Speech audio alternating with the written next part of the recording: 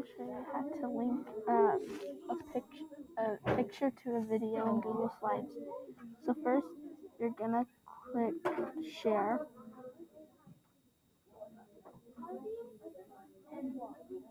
Then you're gonna click copy. So you've copied that link right there. Then you're gonna go up to Google Slides, insert a picture.